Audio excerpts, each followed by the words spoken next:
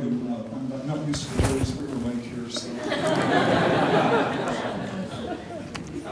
But no, we are indeed fortunate that they, again, agreed to donate their time to tell you their story, because this is a story about real people. This is a story that I think will resonate with you because you're all here because you want to help real people. And I know that when you're struggling with odd scores and pathways and everything else that you're going to learn, it's easy to forget why you came here. So I think today's presentation will remind you of that. So for the next about 20 minutes, I'll give you a little background about Miller syndrome, about the sequencing study, and at that point we'll turn the mic over to Debbie, Heather, and Logan. So Miller syndrome is known clinically as post-axial acrofacial dysostosis. Kind of jawbreaker term, but dysostosis refers to a bone malformation. Acrofacial refers to the locations of the malformation, primarily in the face, and acro is distal, so affecting especially the distal appendages. And then it is primarily post-axial in location, so behind the axis, bones like the ulna and fibula in particular are affected. So there are craniofacial malformations, limb malformations, including hypoplasia. Hypoplasia means undergrowth, the radius and ulna, missing digits, hearing loss, cleft palate, and a few other things that we'll mention as we go along. Now, as of 1977, when Heather was born, there were only a few cases of Miller syndrome that have ever been described in the literature. No recurrence had been seen in the family, but there were only a few cases. So if you were talking to Heather and Logan's parents, and they asked the obvious question, what's the likelihood that this will happen again? What would your answer be? What would you tell them?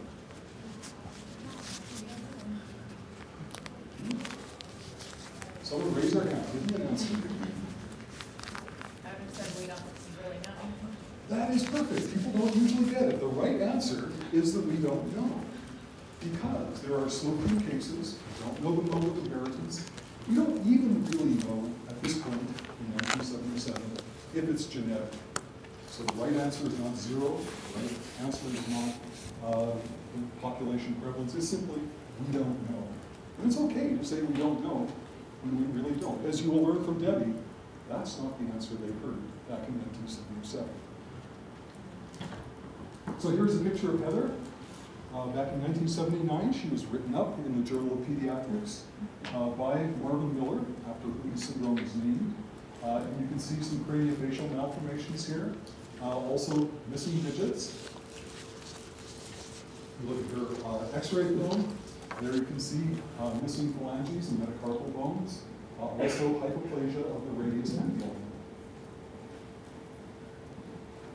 In 1981, Heather's brother Logan was born, and this was the first known recurrence of Miller syndrome in a family. So this again was written up in the Journal of Pediatrics.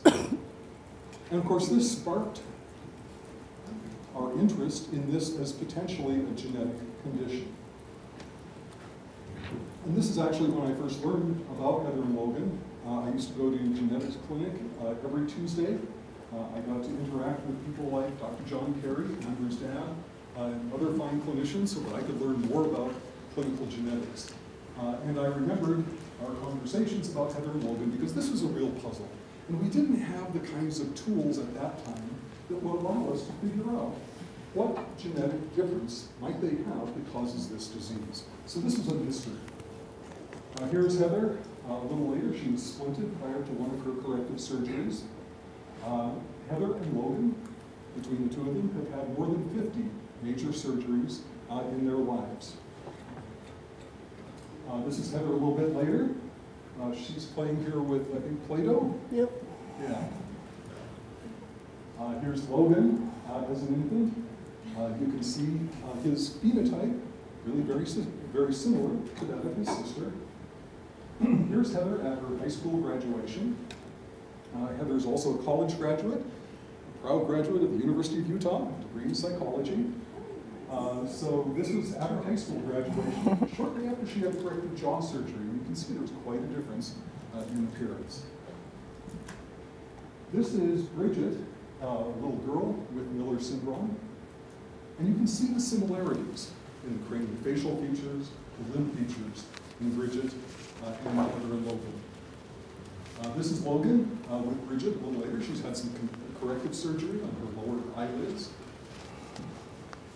And then these two siblings are named Sherman and Erica. They are the other recurrence of Miller syndrome that we know of in a human family. They're from New Zealand.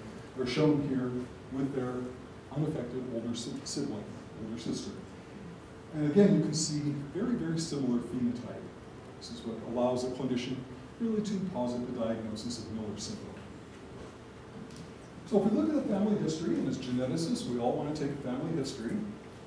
So here are Heather and Logan, shown as affected with Miller syndrome. Now, interestingly, they also have had bronchiectasis all of their lives. Widening of the major airways, hardening of tissue, repeated bronchial pulmonary infections. And that is not really part of Miller syndrome per se. So we were very interested in family history. This is their first cousin Brandon, who had cystic fibrosis. Of course, CF is a common cause of bronchiectasis. About a third of bronchiectasis in the US is due to CF. He died at age 31, just a few years ago.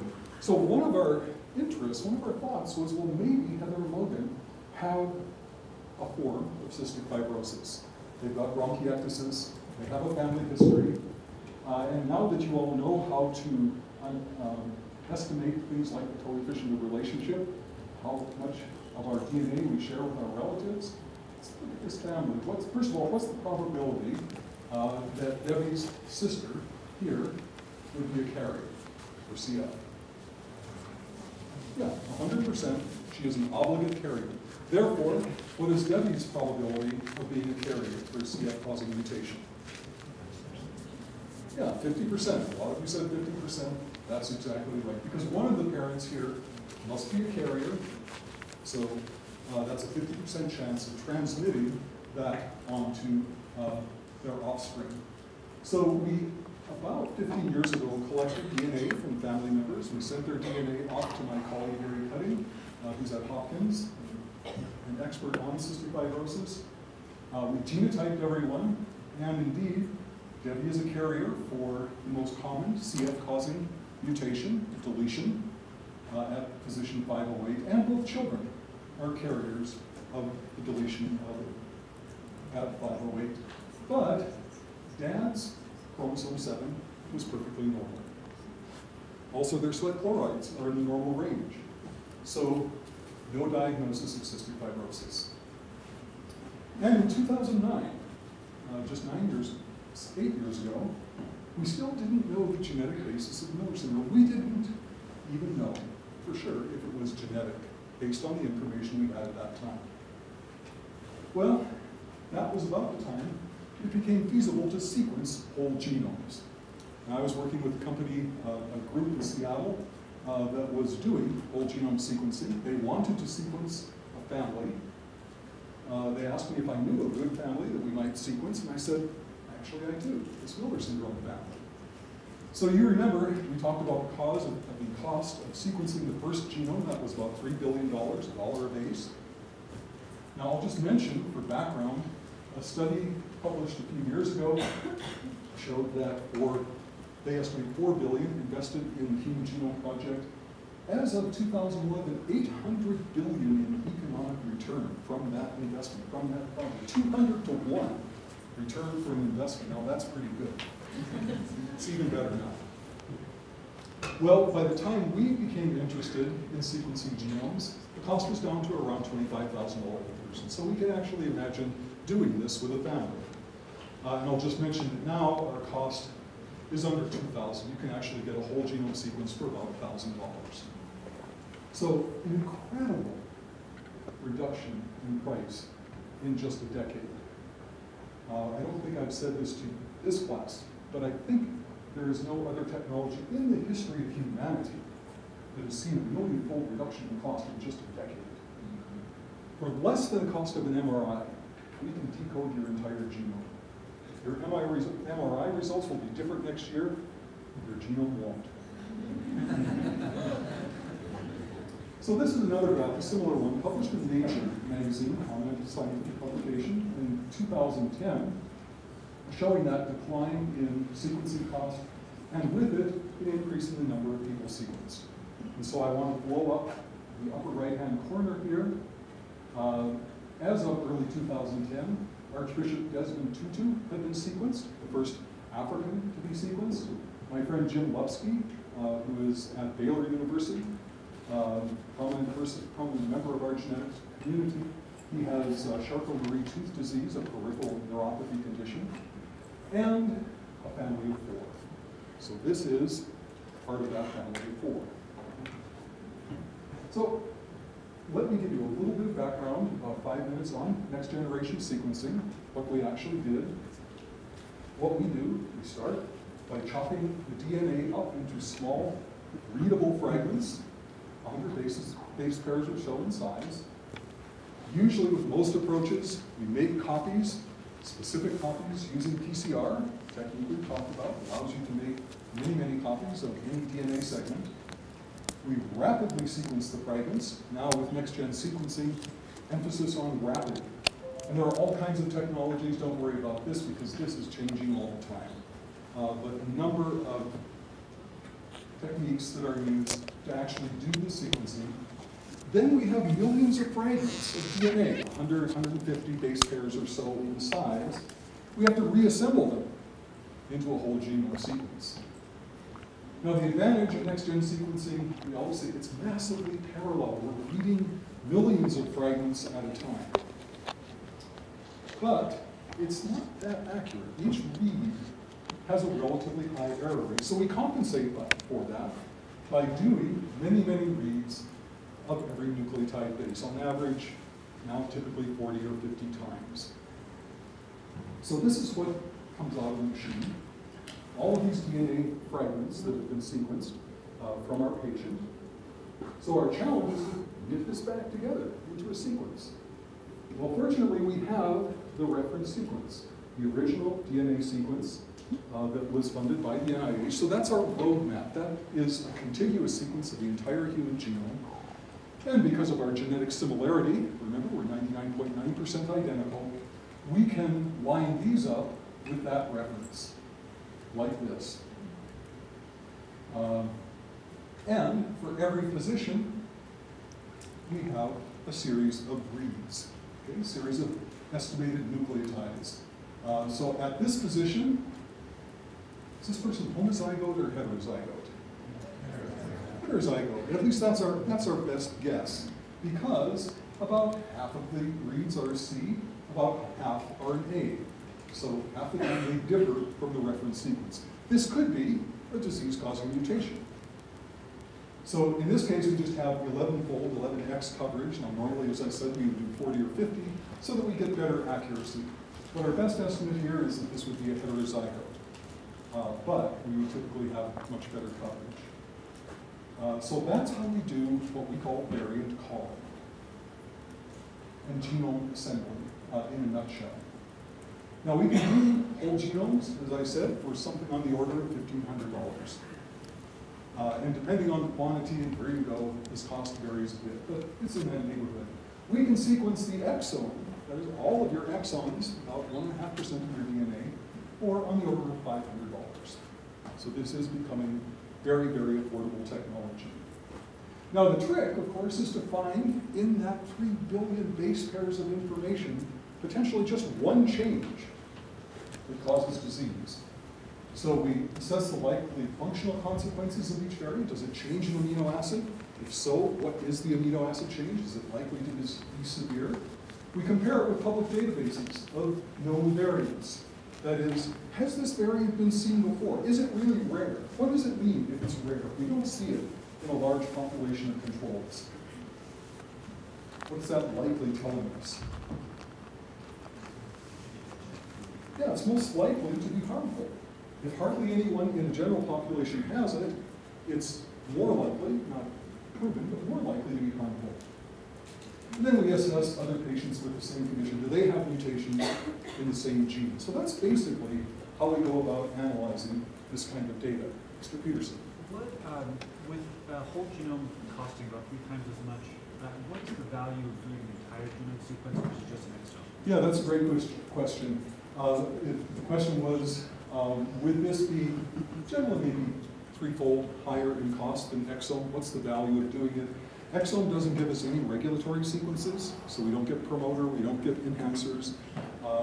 Also, exome still doesn't give us all of the exon material. You use what's called a pull-down strategy. It's not 100% effective. So we often prefer whole genome for that reason. Okay, so we applied this technology to the 4 members of the Miller syndrome family, Debbie, Heather, Logan, and their father. At that time, we used 15 micrograms of DNA from a blood sample. Now we just use 1 microgram. It's plenty. We can do this with saliva or blood. We still prefer blood for accuracy.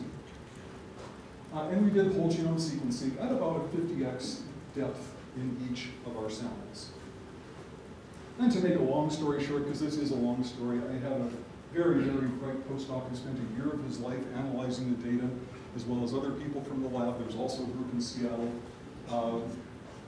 Both exome and whole genome sequencing were done. The exome sequencing revealed this gene, DHODH.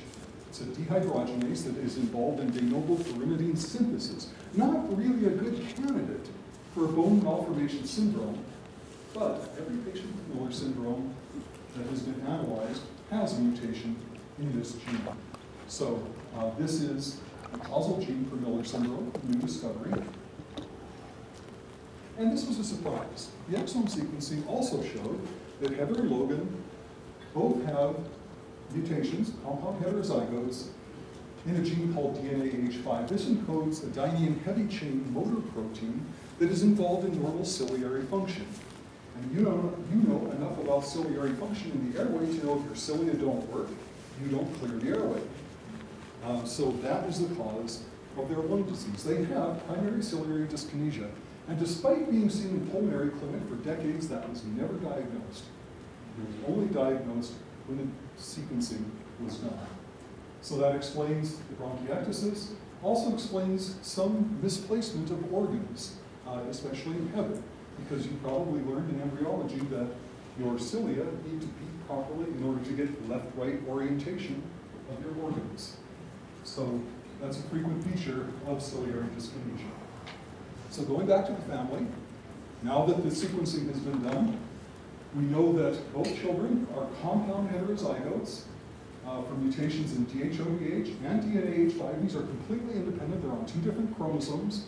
They're compound heads, so they inherited different kinds of mutations, but they're loss of function in both genes. And they have the F508 deletion. A very, very improbable genotype. In fact, I estimated that given the frequency of these conditions, only 1 in 300 billion people would have this combination. In other words, Heather and Logan are almost certainly the only people ever to have this combination of genotypes. So some of the work, the whole genome sequencing work, was published in Science 2010. One of the other things we were able to get from that work, because we were comparing whole genomes of parents and offspring, was the human mutation rate for the very first time. Up until this, we simply didn't know what the mutation rate was in our species.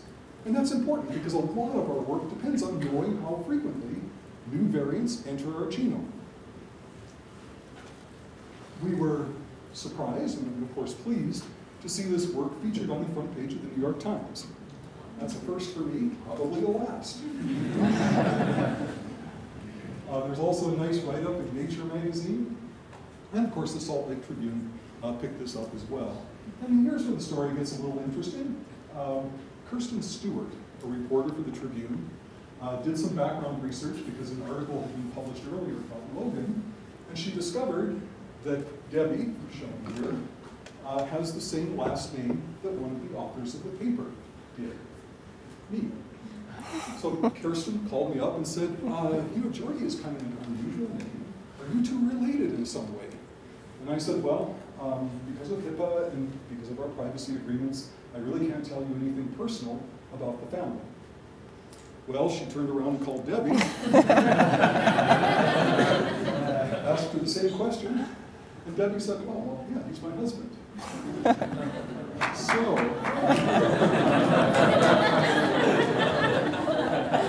that deserves applause.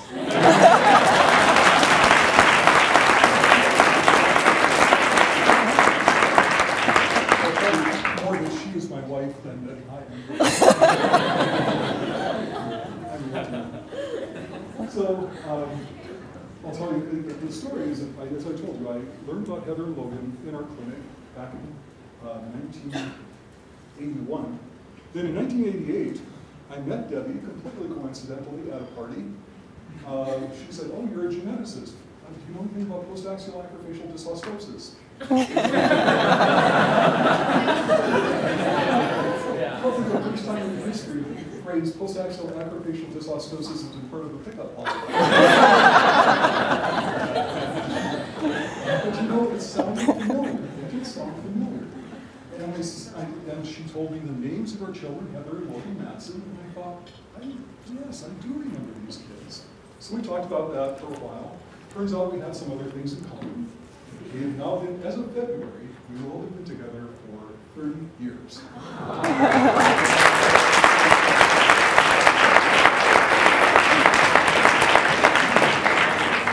So for 30 years, I've got a great hiking buddy.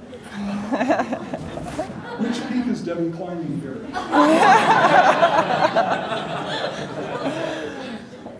It's my favorite. I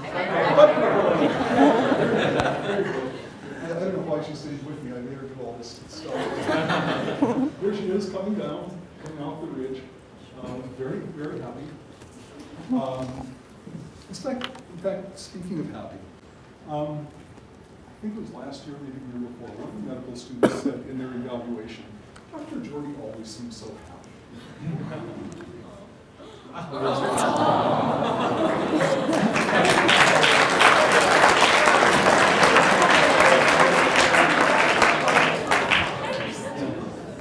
will just mention Logan, a very talented artist. We'll learn more about that in a few minutes. This is his story in Discover magazine, so that science article was one of the top stories of the year. I think this is really nice. It shows him painting a rendition of his own chromosomes. So art meets DNA. All right. Again, I'm very, very happy that Debbie, Logan, and Heather are here to tell you the important part of this story. That is their part of the story. So please join me in welcoming Debbie, Heather, and Logan.